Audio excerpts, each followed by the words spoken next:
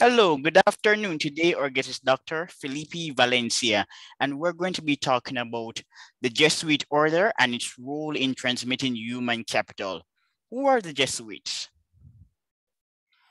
The Jesuits are one denomination of Catholics. Others include Franciscans, Dominicans.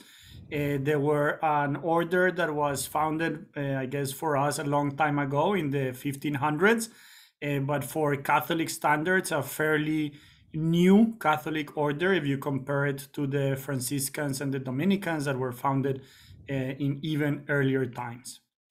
Why did they go to Argentina, Brazil, and Paraguay?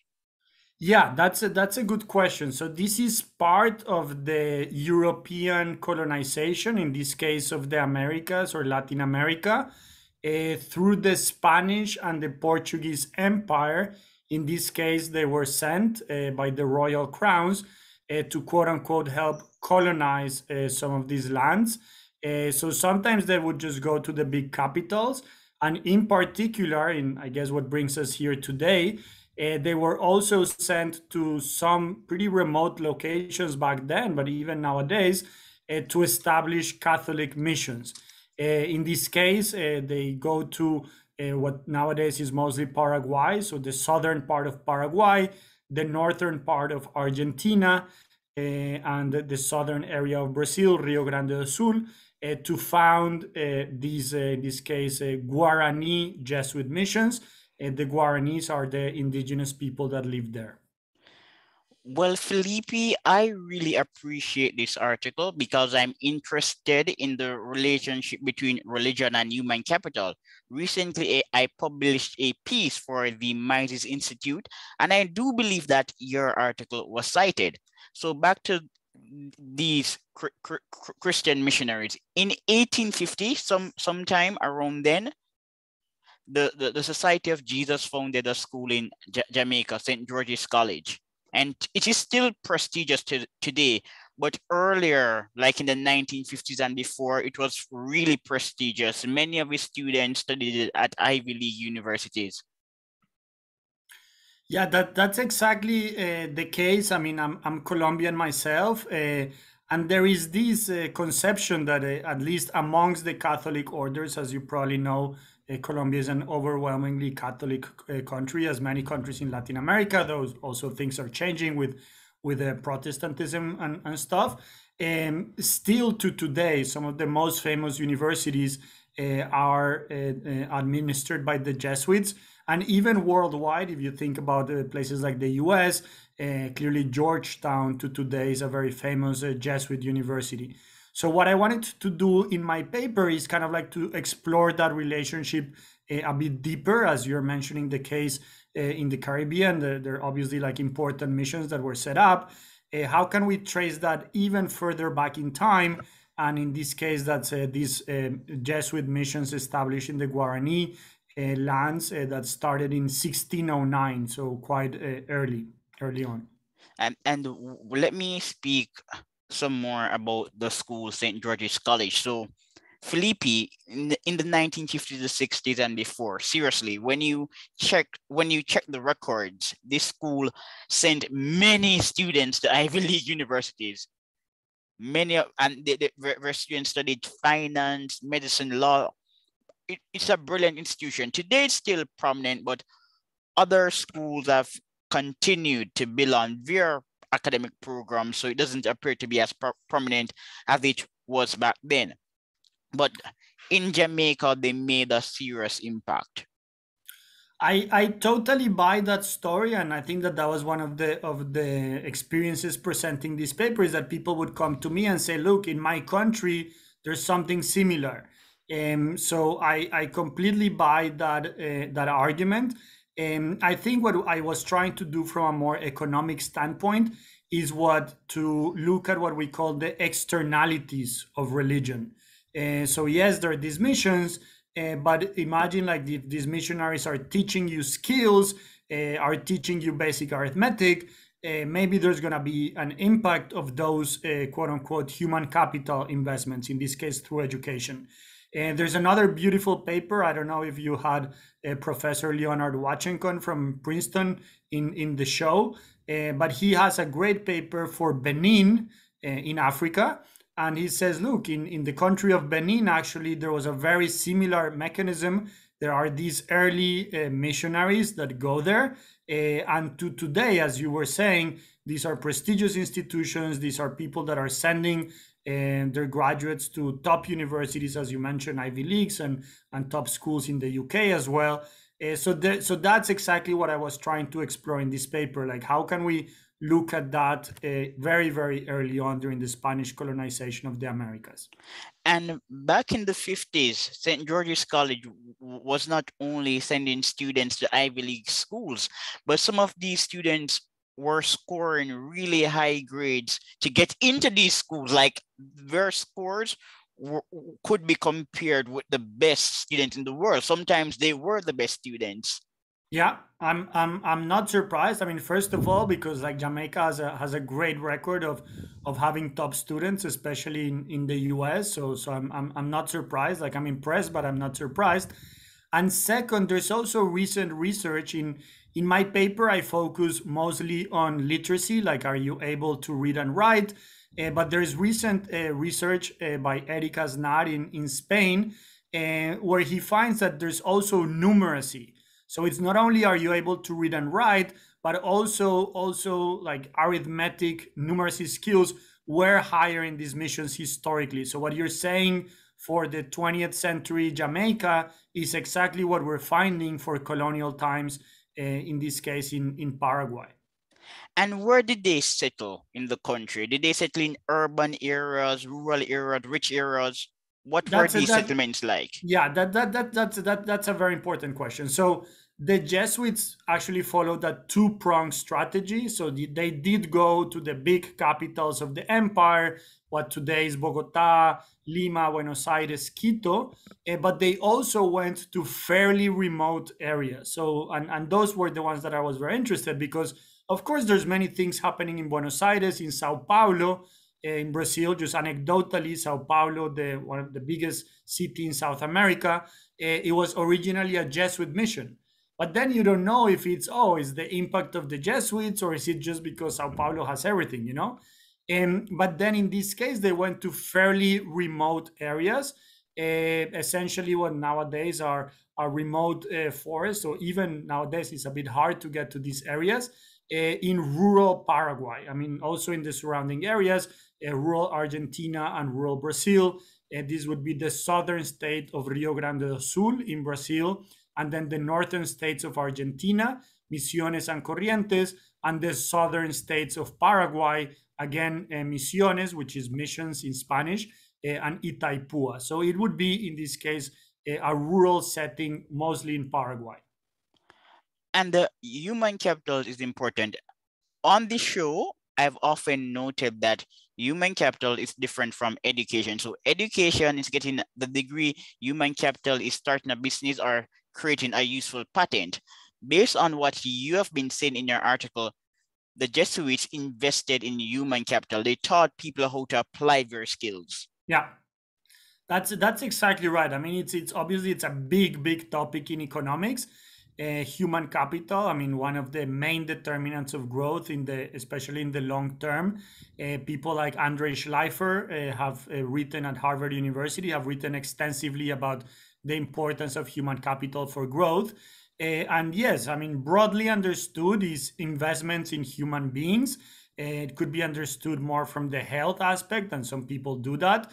I do a little bit of that in the paper, but mostly it's going to be education. So skills, how to read and write, basic arithmetic. And in the case of these missions, also they were taught interesting skills. So wood carving, embroidery, masonry, things that for us today maybe are not that important, but back then they were essential for the survival of these missions. So that's exactly right. Human capital is perhaps the key word in the whole article. And then I also like this snippet on page 2, and you write, I find that people closer to missionary districts have moved out of agriculture and into manufacturing and services, specializing in more skilled labor. They have also been able to adopt newly available agricultural technologies faster. Yeah, so that's getting more into the mechanisms because you can say, or what I do in this piece is to link historical missions to modern. These areas are a bit why, like what are the specific mechanisms of transmission. And the what I find in this paper is that perhaps the main one is what we call structural transformation in economics, which is nothing more than the usual growth and development process, which is going from agriculture into manufacturing and services. So that's what you're reading there, and that's exactly what I find here. So these areas, as I mentioned before, are mostly rural, but even though the rural areas, they're already moving out from agriculture into manufacturing and services. The last thing about technologies, this is kind of a very neat and interesting experiment, mostly going on in Brazil, is the introduction of soy seeds. So there's this new genetically engineered soy variety that it's introduced to Brazil, and this is a classic in the development literature. If you think papers like Foster's and Rosenzweig's a paper in 1995 about human capital and technology adoption, I find exactly the same thing that they found in India when these new seeds were introduced. People that have human capital, and back to your previous question, are not only doing better, are richer, but they're also adopting new technologies. So I think that this is at the core of this idea about, is history persistence or change? Yes, there's a lot of persistence, there's a lot of economic persistence and human capital persistence in this paper, but there is also this idea that you're able to embrace choice in a better way if you have higher human capital. And again, that has a long tradition in economic development. And the incomes, are incomes also higher today for the for places that were once associated with the Jesuit missions? Yes. So I think that that's kind of like the bottom line, right? In economics, we only care about income and are these places richer or poorer, and that's gonna like kind of like determine what happens. And the answer is yes.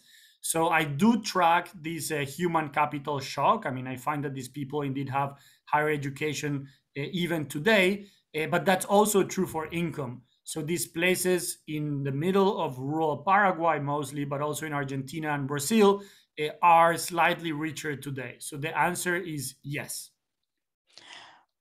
A more contemporary example. So Jamaica's leading high school today was actually started by the Society of Jesus in 1960.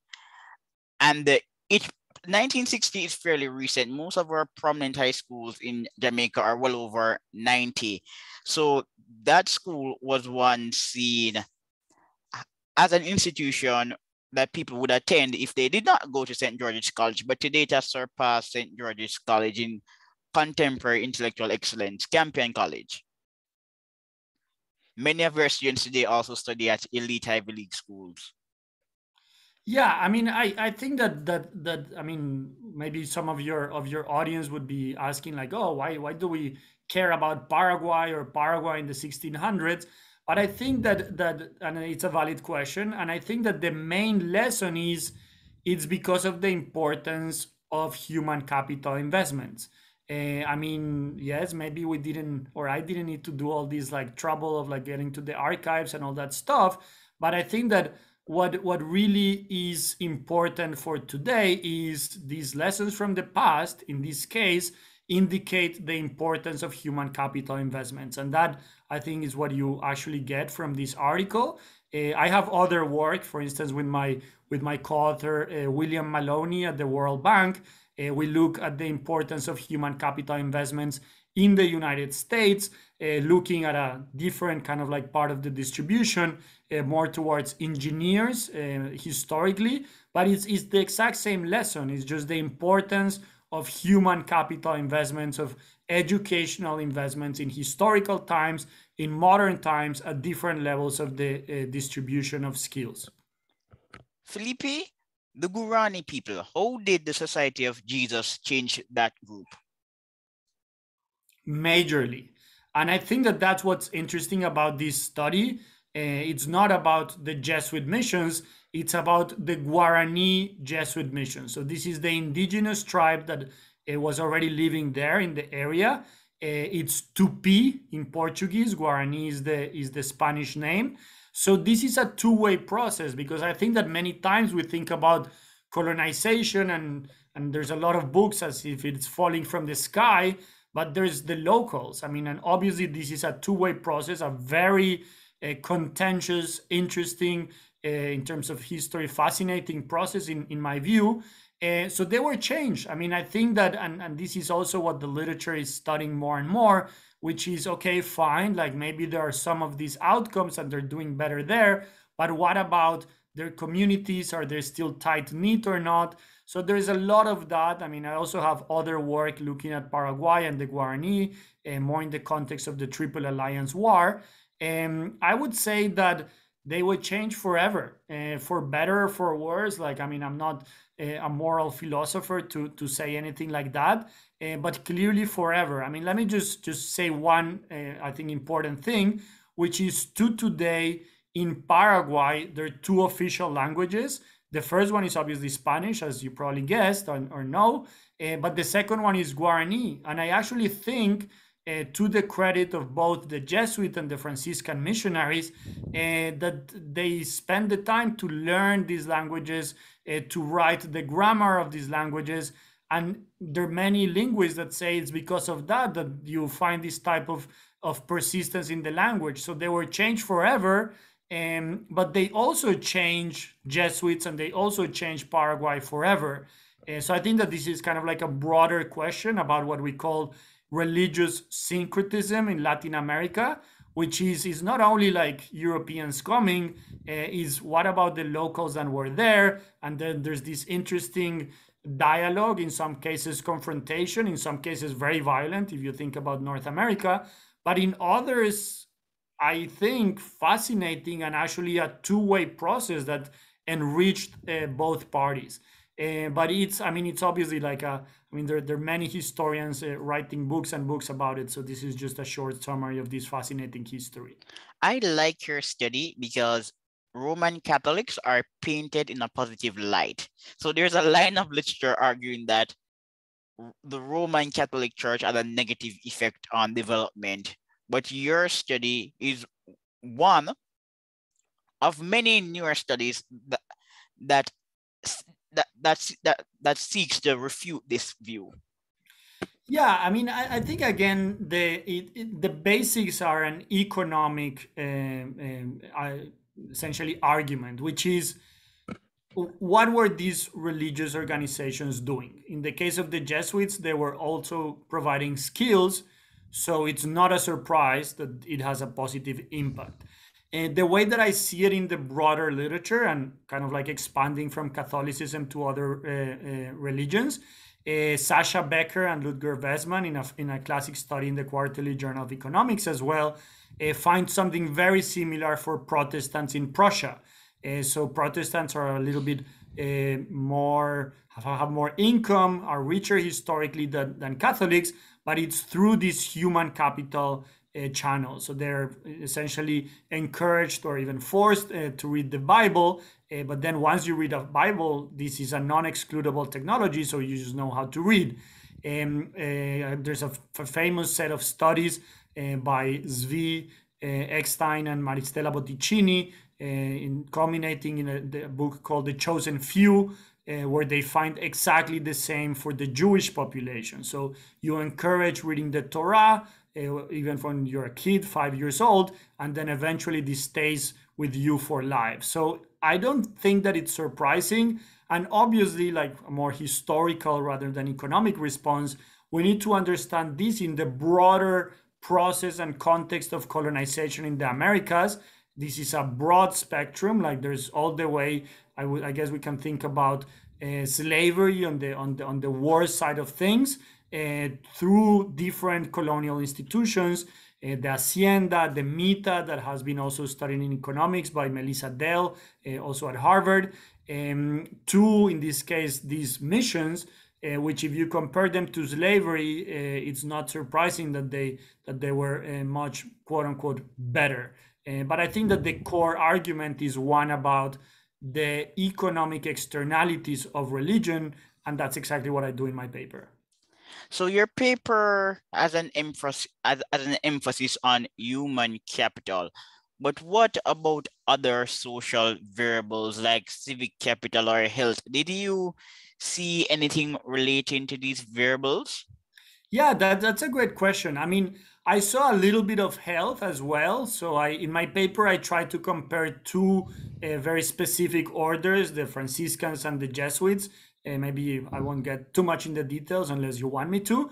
But I also, and kind of in that comparison, I also wanted to look at health outcomes.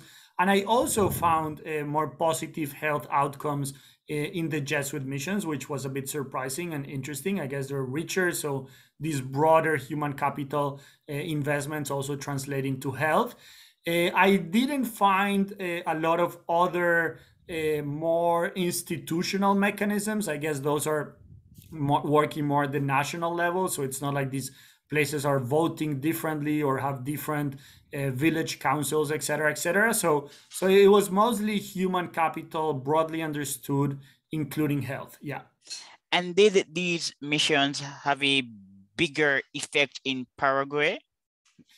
I found not really. I mean, I thought that that's what I was going to find, but the impacts extend also to Brazil and to Argentina. So, and I think that that was surprising. And again, it speaks to this idea about what's the importance of national institutions versus human capital.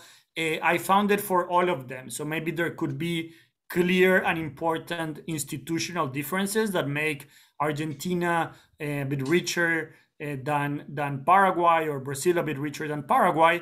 But these effects, maybe at the more micro level, at the more from the bottoms up rather than the top down, is something that I found for the three countries, which is surprising. I mean, it just tells you like it doesn't matter in which institutional regime you are, and this impact of human capital, at least at a more localized level, is present there. In Paraguay, did they settle in richer places? We commented briefly on this before, but we didn't really get into the question. Yeah.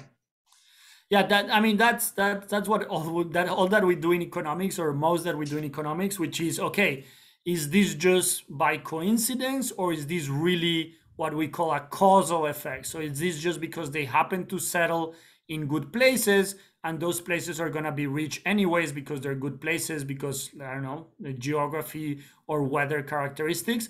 I find this not to be the case. So actually, and this goes back to maybe the first question that you asked me, the Jesuits are a new order. So the other orders, especially the Franciscans, were taking the better places. So the places that are closest to Asunción, which is the capital of Paraguay. So if anything, they get second pick. So they're just picking like the backwaters of the empire, in this case within Paraguay, and they settle there. And I actually have some comparisons in the text where I showed the historical population. So historically, the Franciscans are doing a bit better, or they start at the same level. And then there's this interesting divergence. So even though they potentially pick the worst places, meaning the Jesuits picking the worst places relative to the Franciscans, they actually do better in the long term. So it's interesting that even if they picked the quote unquote worst places, farther away from the capital, worse geographic and weather characteristics, they ended up doing better in the long term. And my argument is, again, a human capital argument. And why did the Jesuits do? Why were the Jesuits more effective than the Franciscans? I think that is because of the type of investments that they did. So, like, we're kind of circling back to this question that you asked me before, which is, what are they actually doing? And the Jesuits are focusing on human capital, educating the kids, not only the boys but also the girls, which I think is very interesting and revolutionary, especially back then. In basic arithmetic, literacy, they're teaching the younger adults also in these more artisanal workshops. Whereas the Franciscans, I think it's a bit of a of more like tending for the poor and the sick, kind of a more short-term approach, maybe reducing inequality. And this goes just like all the way back to the actual founders of these orders, San Ignatius of Loyola, who's actually founding the Jesuit or the Society of Jesus order out of University of Paris. He was a Basque Knight from day one, emphasizing human capital, versus San Francisco Assisi in northern Italy, emphasizing more tending for the poor and the sick. So I think that in the whole ethos of these Catholic orders, you see this DNA of maybe investing more in schools. And you've told me a lot about the case of Jamaica, which is very similar to the case in Colombia and other places in Latin America and even the US. Whereas for the Franciscans, is more, I would say, kind of a little bit more short term, like help the poor and the sick. I mean, it's not like they don't have schools nowadays, but in relative terms, I think that the Jesuits are more human capital oriented than the Franciscans. So I did not attend a Roman Catholic high school. My high school was formed by Protestants. The missionaries were affiliated with an evangelical church in the States. They went to Jamaica in 1907, started a Bible college around 1926, and the high school was officially formed in 1927. And if you live in urban Jamaica, my school, I went to Arden. So Arden and Campion are the prominent schools in urban Jamaica. So when I was doing GSAT, no, we call it PEP, but GSAT was the entrance exam at the time. Interestingly, Jamaica is still colonial in the sense that historically schools were created for the elite. So in England, a public school is a school that's sponsored by smart children who are also rich. So in Jamaica, based on how the education system is structured, you're still doing an entrance exam. So it's still very European. So when I visit America, people study at schools near to where they live. Jamaica still has the traditional path to education where you do a rigorous exam as a 12-year-old and you get into a quality school. So one year, my school, I wasn't a student then, but two students were honored by a Jamaican institution that's responsible for getting students into prominent high schools, prominent Ivy League universities. So my high school got the top boy and the top girl. And I'm just saying this because I'm always impressed by the quality of work that has been done by Christian missionaries, not just for my high schools, but other distinguished schools in Jamaica, especially the Methodists and the Anglicans. Yeah, I mean, what you say resonates a lot. For instance, again, let me just mention the work of Leonard Washington. But the stories that you're telling me are exactly the type of stories that he tells for Benin. And I don't think that it's about being Catholic or being Jesuit in particular. Again, it's about the investments in human capital that you do. And what you're saying is very, very consistent with the literature, especially for Africa. So, I mean, my paper is Catholic missions quite early on, starting in 1609. But there's an even bigger literature, I would say, looking at Protestant Christian missions in Africa.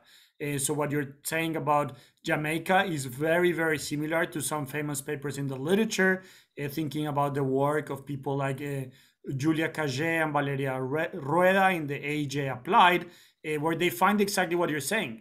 It's more about Christian, meaning Christian but Protestant missions, having a bigger impact, not in the 1600s, but in the 1900s, and not in Latin America, but in Africa. But the message is exactly the same. It resonates and echoes the same way, which is historical investments from religious orders, religious institutions in human capital. And those, as you're telling your personal story, seem to have an impact even today. And so what I did is just one more example of something that I guess many people already knew. But just kind of like going back in history and looking whether that was also the case for the Jesuit Catholic order in South America. And what's so fascinating is that these schools in Jamaica could be performing at a higher level than foreign institutions in the US if we decide to compare them using PISA, because in Jamaica, education at the secondary level is quite rigorous. It's either you're going to pass or fail. You're not going to get free books and free assistance. So it's really designed for people who are already smart. It's serious business. Yeah, I mean, of course. So now we need to be a bit careful because, okay, fine, like these Jesuits in the 1600s, what does it really mean to talk about education and human capital today? I mean, this is not only a literature, like there's a whole field in economics, in educational economics in particular, looking at these topics. Where yes, I mean, as you're saying, I mean, okay, how are countries doing in the international PISA tests? I mean, I'm Colombian and we do exceptionally bad in those tests. How can we improve performance? How can we get more kids into school? But once we do that, because coverage is actually good in many Latin American countries, but quality is not. So how can we improve quality, and how can we move from primary to secondary school? How can we start thinking about tertiary school? Once we do that, which careers, which majors? And that kind of like takes us back to this other work that I was mentioning on engineers in the US. What's the importance of picking STEM professions? What about gender? I mean, there's so many topics. That's why I guess it's a field of its own in economics, and it's the fascinating field of education economics. I mean, I saw that you have had many prominent economists in your podcast, which I admire. For instance, Professor Hanushek at Stanford, which is obviously one of the biggest names in the education economics camp. So that's a whole fascinating field. I'm just contributing humbly from the economic history side. But Felipe, we're both living in developing countries, and this is a big sticking point for people like us in the developing world. How do we create a superior average? So the best schools in developing countries could be excellent, but the average is mediocre. How do we create a better average? This is a huge debate in education. I would just compare two models. I used to be in Germany before. I think the German model is a lot about what you're saying. Like let's the mean be very good. I mean, they're moving more and more towards clusters of excellence, but it's still about the mean needs to be very good. If you go to the US, it's more the excellence model. Like you have poles of amazing development, like Ivy League universities, but then you have some other institutions that are not that great. If you think about some community colleges or some neighborhoods that just really don't have great schools, unfortunately. I think this is a policy question. First, I guess the policymaker needs to decide whether they want to prioritize the average or whether they want to have clusters of excellence. And then I mean, depending on what you decide, then you work accordingly. I mean, clusters of excellence, obviously, you're over investing in some schools and not others. In the case of Latin America, historically, it's been more toward tertiary education than primary and secondary. And you can think about whether that is regressive or not. But then you might also think, okay, we just want the whole country to do better. And that requires a massive investment. I mean, clearly, to have better students, you also need better teachers, you need better infrastructure, and there are massive school building campaigns. I mean, if you think about in history, countries like Indonesia, which has been very well studied, did exactly that. Obviously, it takes a massive investment, but I think more than the massive investment, like in many cases, what you need is just the political will.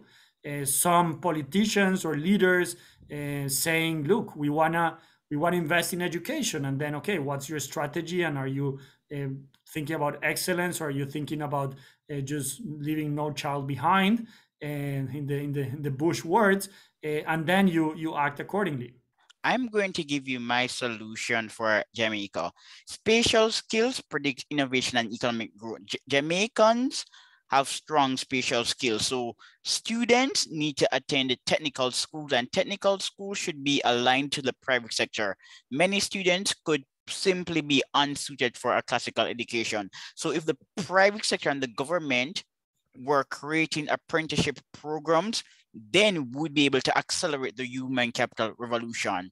It doesn't make sense to impose the standards of a philosopher or an engineer on somebody who can make out of money as a plumber. No, I totally agree with that. And I think that there's a bit of this bias of like, oh, then everyone needs to go to college. I mean, I'm a university professor and I don't think so. I think that, I mean, if you look at the German model, for instance, which is highly successful, as you're very well saying, these apprenticeships are extremely important. And then in many cases, like these practical applied skills, yes, for a big chunk of the population, are going to give them even better skills fitted to whatever is it that they want to do. So you can be an amazing plumber, you can be an amazing carpenter, and yes, I mean, when I talk about human capital, it's not everyone getting a PhD in classical philosophy. I also think that these practical skills are incredibly valuable, kind of aligning the educational sector with the private sector and providing these necessary skills, especially in a more interconnected, technologically developed world. Things like computer science skills, programming skills, et cetera, I mean, are fundamental. So I totally agree with you. So we've been speaking for nearly 40 minutes, and then fortunately, I have to wrap up. But speaking to you has been a pleasure, and we should continue the conversation some more. But For before you sure. I go, mean, are you going to do some research on Jamaica? I'm always open to. I mean, Jamaica has an amazingly interesting history, which I know a little bit less of. But I'm open to. I mean, they say that time flies when you're having fun, and I mean, this really seemed like 2 minutes, but I guess it's already been like 30, 40 minutes as almost. So look, I just wanted to thank you. Of course, I'm happy to continue the conversation. I'm working on other topics which potentially could be of interest to you and to your audience. Things like historical conflict, topics like slavery and inequality in the context of Brazil. So I think that, yeah, I just take this as the beginning of a hopefully fruitful conversation with you, but also to your audience. And yes, it's been a pleasure and an honor. And just thank you very much, and happy to learn more about Jamaica, and maybe do more research in the Caribbean, which I think it's profoundly needed. We need Yes. to know more about the Caribbean, and I think the best minds need to think about this as well. All right. Bye, Felipe. Okay, bye, Lipton. Very nice to meet you.